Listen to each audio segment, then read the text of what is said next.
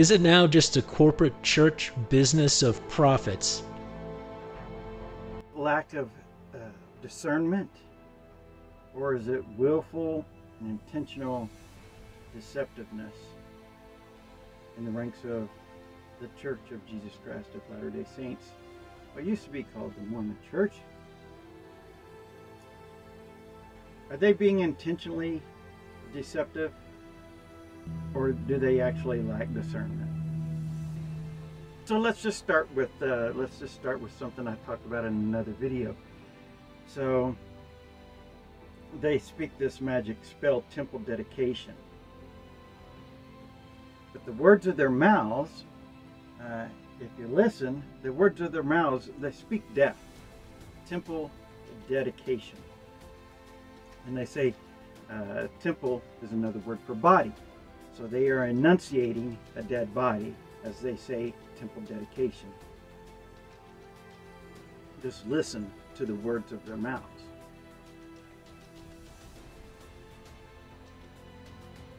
So how do you get into a temple that has already been dedicated? What are some of the requirements for going into a Mormon temple? Because you can go to any of the church buildings and go inside. And they're starting to make their church buildings with great big giant tombstone images on the front of them. One of the requirements is 10% of your income has to be paid to the church. It could be on gross income. Gross, ooh, that's gross. Or it could be net income. We got you all caught in a net, right? Anyways, so 10% of your income has to be paid for that. So not only do you have to pay, not only do people pay for the gift of living, but now they're paying for their death, not just in death taxes, but now you have to pay for 10% of your income for heavenly existence, which is crazy, right? And so, and then you go in there and they do work for the dead, baptisms for the dead, marriages for the dead, all these different things. And dead works is what they do. And in order to qualify to be able to do those dead works, you have to pay money that comes from, well, a dead entity, the Bureau of Engraving, right? And what?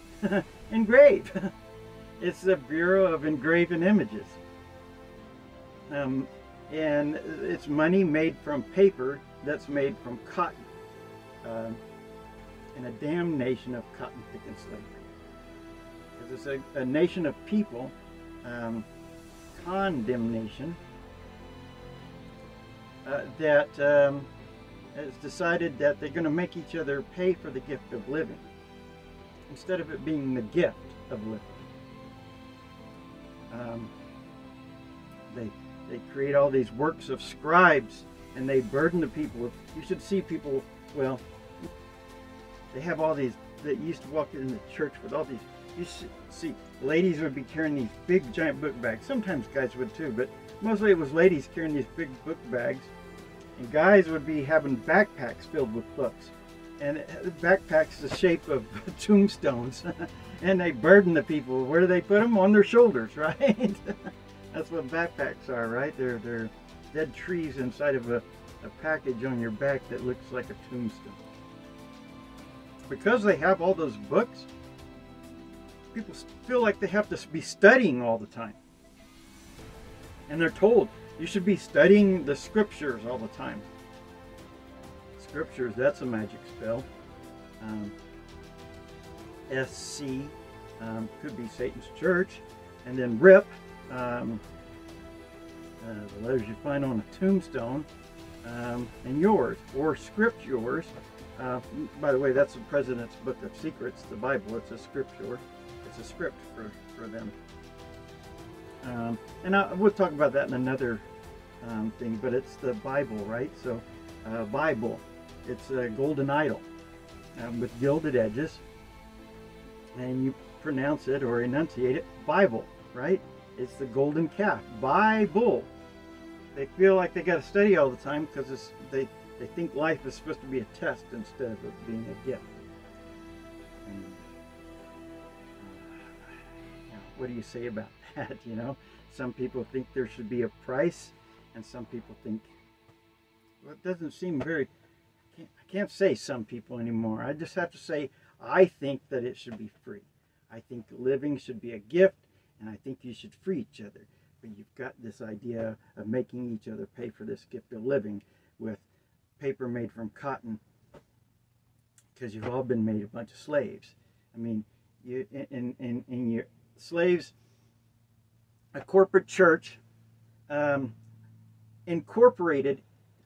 What's incorporated? Made part of and under the laws of the state. In other words, it's a state church that has been incorporated. It's a church that has been incorporated into the state, and it exists underneath the laws of the state. Engraving, death cults, under the ground, under the law, under the state, under different people, under authority. Another magic spell, authority. It's a false god, the false god of Thor. And why do people author things? Well, the first two letters, A-U, that's, you know, periodically I'll drop in and I'll give you a few ideas or thoughts about things, because you've messed up society, the human family, so much that, anyways. So they pronounce a body, they pronounce a death body of a building. People will say they're part of the body of Christ. They're trying to possess. They're trying to be spirits possessing something, possessing another person's body. Like in the government, people are part of a governmental body or a political body, and they're trying to they turn people into spirits to possess a body other than their own, and then they use that to rule their own bodies. So that's why they call them bodies, and they spell it B-O-D-I-E-S. They don't even call themselves, the Mormon Church doesn't even, they don't even like this. So they had this big thing for a while. I am a Mormon. It was a huge thing. Everybody loved it. It was a good feeling kind of a thing, because it was about the members of the church instead of the church itself. And so there's a saying in the Mormon Church, oh, well, the people of the church, they always say this when people leave the church. They go, oh, well, he was offended or she was offended by somebody or something like that. And then they'll say, well, and then talking to that person, they'll say, look, it's the members of the church aren't perfect, but the church is, so you should stay with the church. And my feeling is the opposite of that. That the members of the church are much better than the corporate church itself.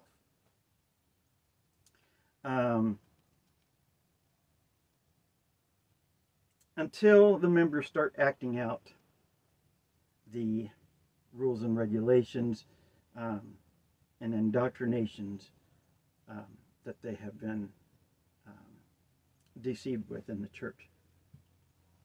Why do I say deceived? So, if it's not a lack of discernment, then it would be absolute, willful, intentional deceptiveness. The name Mormon. If you said a few years ago, if you said to somebody, "Oh, they're Mormon," or if you said to somebody, "I'm a Mormon," they said that saying that is now now what they're saying is that is a win for Satan, or a win for the devil, or win for the adversary, however you want to say it. But that is such a lack of discernment in itself. It's insane. Firstly, Mormons have been known for the past several decades as, oh, those nice young men with the white shirts and ties on bicycles. Or, oh, they're the folks with the big families, or they're the real sweet people. They're kind of a wholesome church, and their families are wholesome, and they really believe. That's what people thought when they said Mormon. And then Russell Nelson said, no, no, no, no, that's a win for Satan. What? Here's another thing about that. Somebody that was part of that church would say, I am a Mormon. Listen to what it says. I am a Mormon. So, the sound of that, if you speak Spanish, is I am love. I am a Mormon, right? It's a subconscious thing. NLP, neuro-linguistic programming. That was unintentional, but it worked for good, right? In some ways. The actual saying I am a Mormon is a good sound. I'm not saying that the church is good, because it's not. But there's lots of good people in the church, and that's where the goodness of the church is, with the people, not with the doctrine, not with the leadership. There are some of the leaders that I think are good, but many, if not most,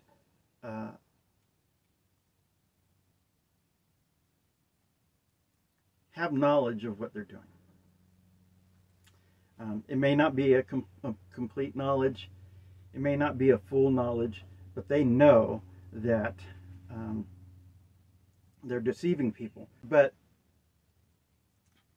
so if you're Spanish and you hear I am a Mormon, somebody say I am a Mormon, then it sounds to somebody who speaks Spanish, subconsciously at the very least, that's someone who's a person of love.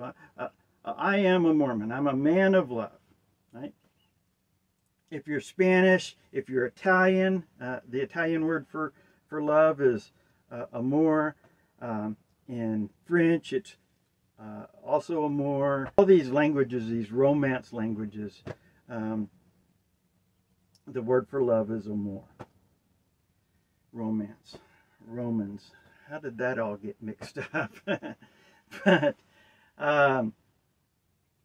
so Russell Nelson himself is a Mormon, is a Roman, that didn't like the idea of the associations people had with the word Mormon, because it sounded loving instead of obedient. Slaves have to obey. Slaves are told you obey no matter what. It's wrong to criticize leaders of the church, even if the criticism is true. What? Bro, what are you talking about, man? And so Mormon leaders will say, you always obey the prophets and the leaders of the church, even if you think they're wrong. That's morally bankrupt, which is something that comes from a church with the very rich blessings of Mammon. A corporate church of Mammon. More money. Here's another one. And pretty much every Christian denomination and some other, I think Buddhist and things have missionaries, right? Missionaries. But that's a magic spell. You know, you got to listen to the words of people's mouths, right? Mission Aries. Aries was an evil, horned god of death and destruction, and you see him in the Jewish priests and rabbis that have developed their own secret cabal within Judaism. They enslaved their own people. They started out with 613 laws, but they've been working on enslaving the whole world. And it's not the Jewish people. It's a small group, like, you know, the shadow government within the government. It's a small group of people that are controlling everybody else. But they use other people who think that they're doing, I guess, good, to perpetrate evil against all the people of the world. All the people of the world, by the way, is the human family. Right? Everybody that you see is family. If you believe in, hi, I'm God. And we'll talk about that another time. And I know a lot of people don't, or I'm not going to say a lot of people. I know there's some people that don't like to hear that, because they've done the same thing that the Jewish priests did in the temple years and years ago. They said they idolized and anthropomorphized the Torah, and Christians today do it with the Bible, and Mormons do it with the Bible and the Book of Mormon. Actually, more so the Book of Mormon, I guess, than anything. But so they've the God of the Bible, they say, and the Bible says this, or in the Book of Mormon it says this. The Book of Mormon doesn't say anything. The Bible doesn't say anything. They're inanimate objects that people have idolized and turned into idols. You see the Jews, they carry around, and this big celebration, they treat it like it's somebody. It's a thing.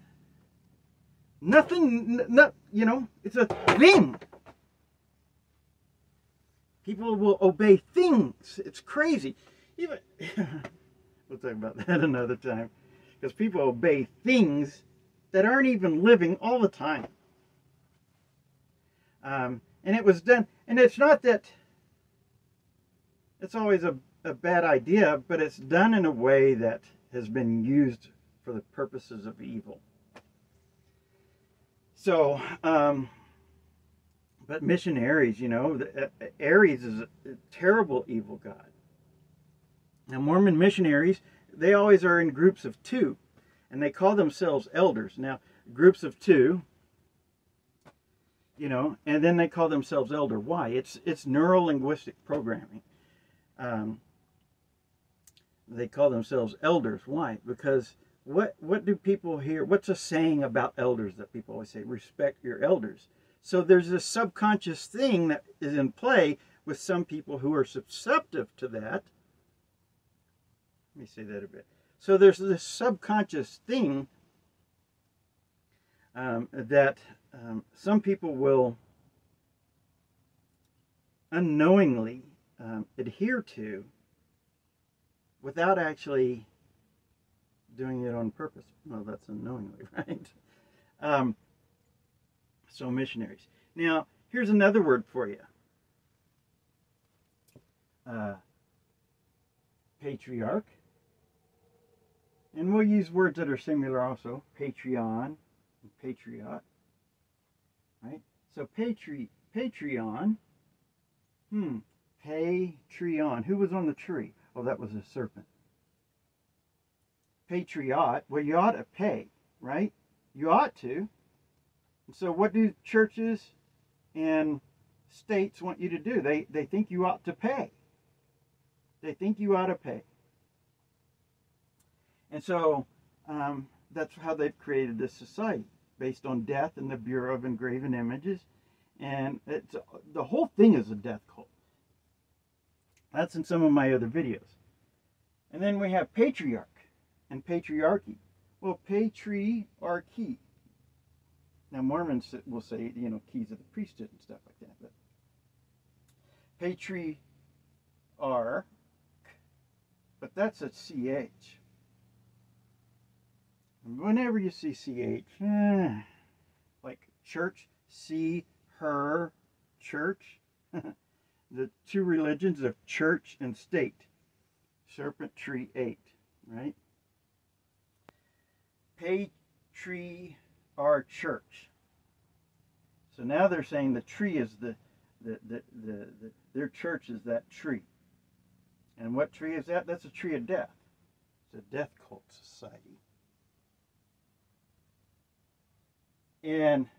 Or try our church. Tree. Try. Right? There's always this number 3 with that patriarchy. Right? a tribunal, which is people judging other people, patri, which is a persecution of someone when you try them, and then you have patriarch church, patri, our church, patrio, our church, and the church presidency has 3 people in it, and the Roman Egyptian death cult has 3 branches: judicial, legislative, and executive. They're trying to enslave a whole world of people in different different types of cults. There's 2 religions, church and state. So 2.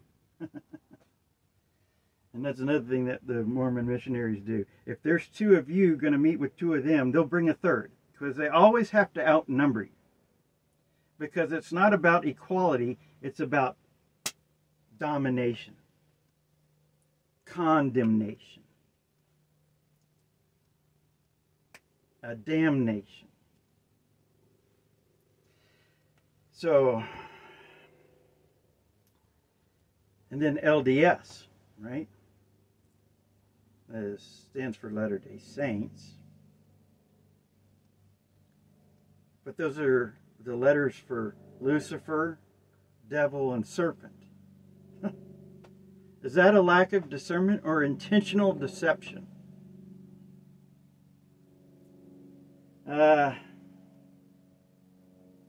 So, anyways, and there's others too.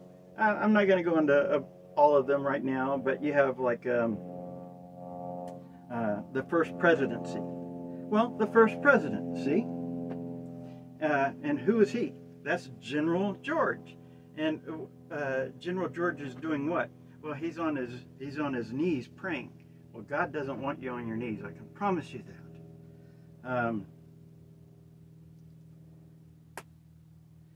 And God doesn't want you on your knees. I can assure you of that.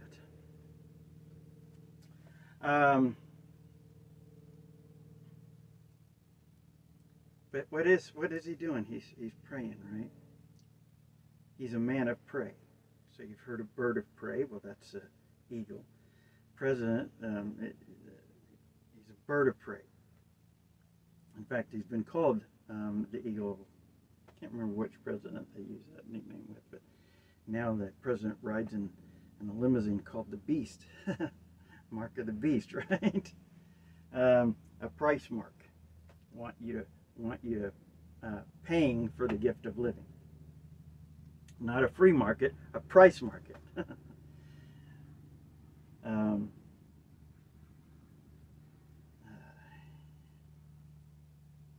So he's kneeling down. And then he's going to go fight. He's a Nephite, and who's he a Nephite with? Sam, Uncle Sam, slave and master.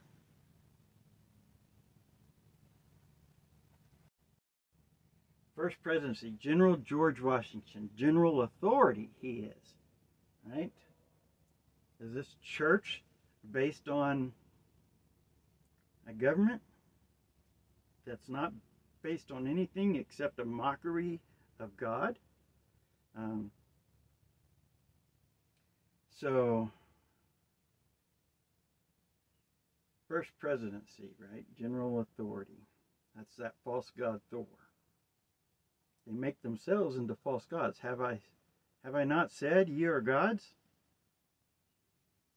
And then now, of course, you've got stake president, right? Because you got to have stake for the president. We're going to talk about this in another video too. The Mormon Church has the largest cattle ranch in the world. Well, in the United States, I know, but largest cattle ranch in the world. And what is that doing? That's just providing fruit for the tree of death, because they're going to kill all those cows And then they'll have the hide, and then they'll, you know, and they'll hide themselves, clothed in unrighteousness, covered in blood. Those that reject me, they love death. They're death cult societies, and death cult religions, and death cult governments. And they love death. And they're thankful for death. And they love the idea of people paying a price for the gift of living. And that's cold. Because it helps the algorithm. Be sure and like and subscribe the video. But I don't like this video. I don't like that I have to make this video. It's necessary that I make it, but I don't like making the video. But if you don't like it, I think you're really supposed to like it in order for the algorithm to want to share it to other people. And if you don't subscribe to the channel, that doesn't help any. But I don't like the word scribes either, because they burden the people. They keep writing all this stuff that goes in, all these lies that they put in different kinds of libraries. But they're always libraries about books, scribes, scribing things down, you know. And yes, we do what we call writing. But all of our, almost all of the writing that we do is based on magic spells that weren't necessarily put there for the love of humanity, for the love of the human family. So,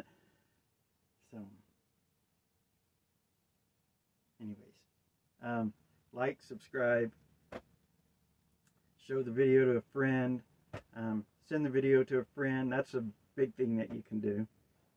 I'm going to say this because it is vital to our human family, is that this idea that people have been given, this idea of waiting until you're dead and then you're going to experience heaven, is a crazy a belief of lunacy. That's why it's the United States, right? Lunacy, right? Lunatics. It's about the moon, right?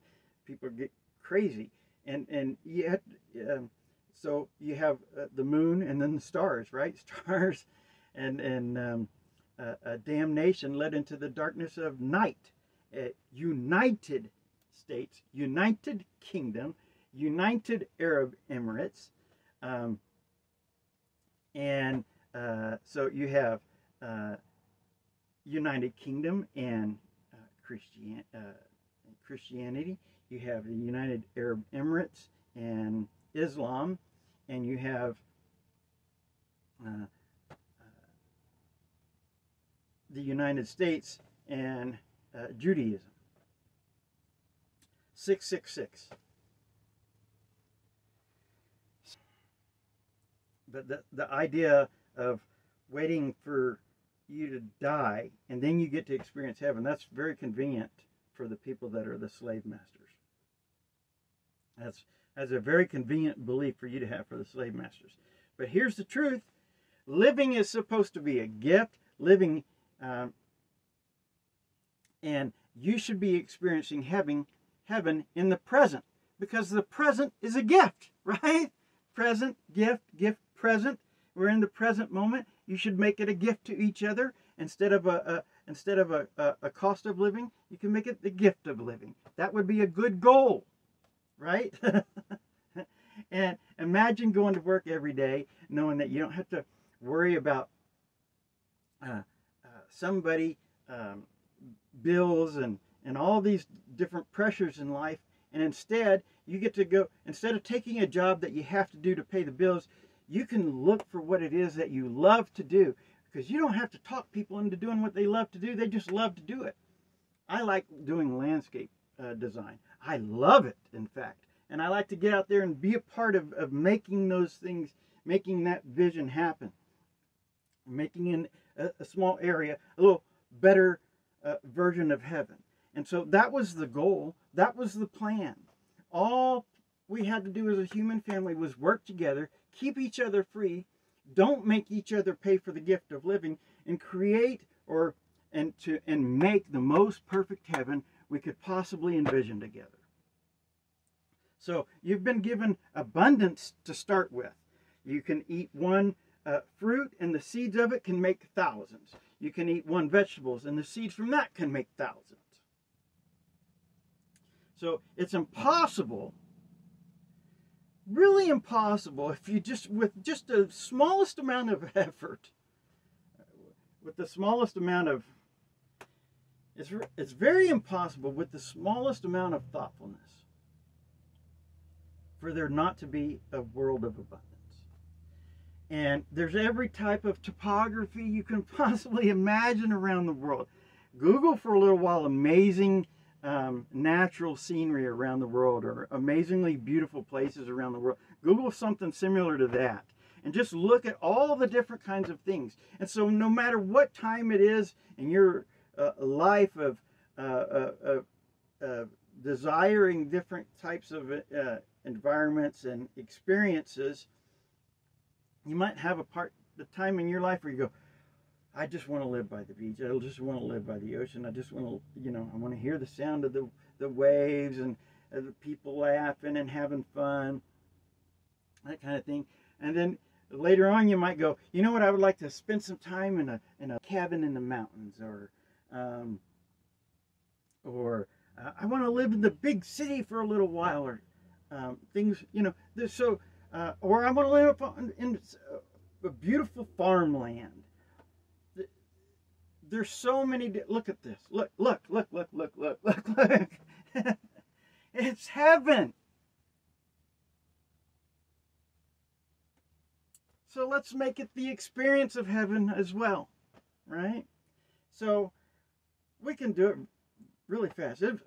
To make heaven is a bunch of work, but it's so much fun, right?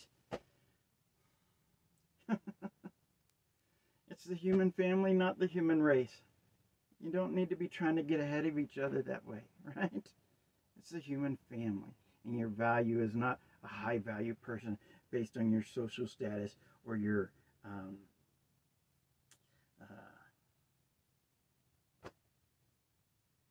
bank account. Your value is just because you live. Your value is beyond any amount of money that you could ever possibly imagine. Money is the ultimate limiter of all things. Of all things good. It's not that you can't do some good with money. Sure, you can. You can give some money to people and help them in bad situations to lift themselves up. But ultimately, money is a limiter. You got to always work within a budget. I don't even know why they call it a budget. That's a terrible name for it. But anyways, work within the limit. Instead of, they say work within the budget, but that's not the truth. It's work within the limit. But they don't want to say that to you, because then they're making it too easy for you to hear what it is that they're saying. So they say work within the budget. That makes the limit sound like, if you say work within the budget, that sounds like you're being responsible. If you say work within the limit, that sounds like you're oppressed. And that's the truth.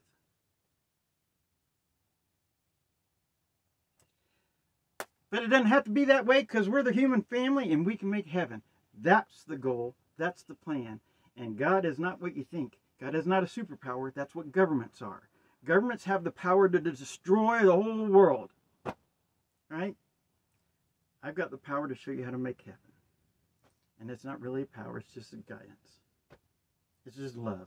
It's just love. I don't know if guidance is the best word, because every time I hear the word guidance, I think counselor. And counselor is not my favorite word, because they've taken it, instead of being just from somebody who guides and directs, to also someone who is manipulative and deceptive within the law. And there's another evil thing. Evil. But, we'll talk about that. Actually, it's in my other video. Zeitgeist Deceived 2023, the Freedom Deception. Zeitgeist 2023, the Freedom Deception. And then Zeitgeist Deceived 2024. That's another good one. False Government Gods. There's another good one. You should watch that one. Electric. Election fraud. It's a trick to get power, right? Electric is it's a play on words that they use to show you without actually showing you. You know, that thing hidden in plain sight. So, you know, electricity is also called power. And so if you have something that's electric, it's a trick to get you to elect someone to rule over you.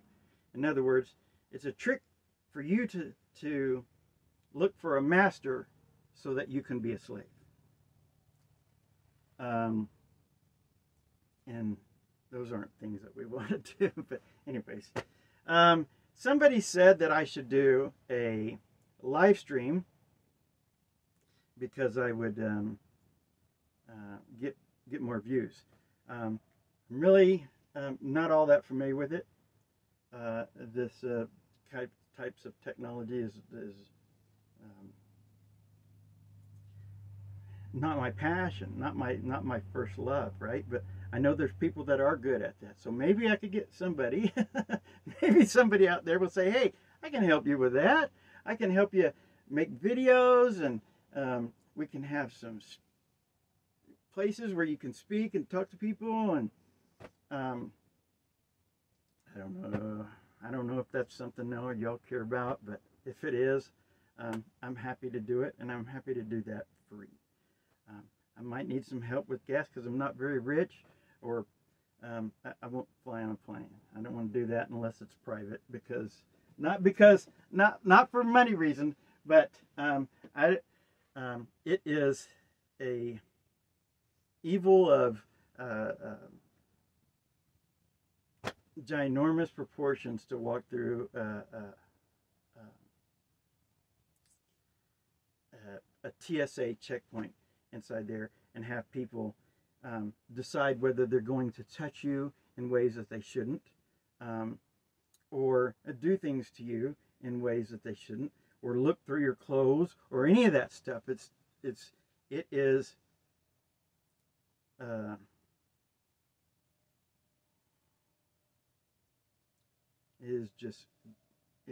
gross and sick and disgusting. And how anybody could take their family through a TSA checkpoint is beyond me. I mean, that just, you know, oh, sure, here's my wife and kids. Touch them wherever you want. And you turn your hands this way or that way so you can say that you're not doing something as evil as off, you know. That's like saying, you know, oh, I blew up a country with an atom bomb instead of I don't know, any other kind of bomb. Abomination. Abomination.